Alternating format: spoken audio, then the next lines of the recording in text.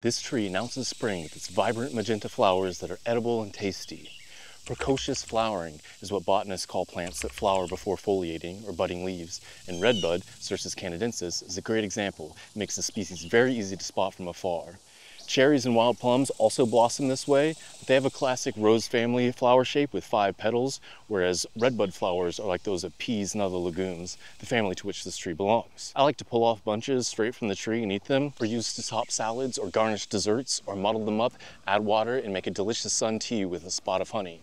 The Cherokee ate them, and the indigenous Mexicans had them fried. An infusion of the bark was drunk by the Cherokee for whooping cough and by the Kiowa for diarrhea and dysentery. Some sources consider the California or western redbud to be a separate species, Cercis urbiculata, but they're basically identical and are used in the same ways. Strands of the bark and wood were commonly used for basketry by various natives across California.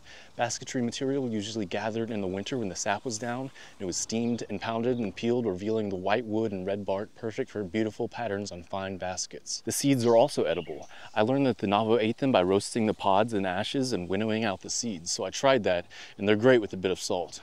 And the Kiowa had a saying, "Pink flowers form into leaves," and they brought the flowering branches of these into their homes to drive the winter away.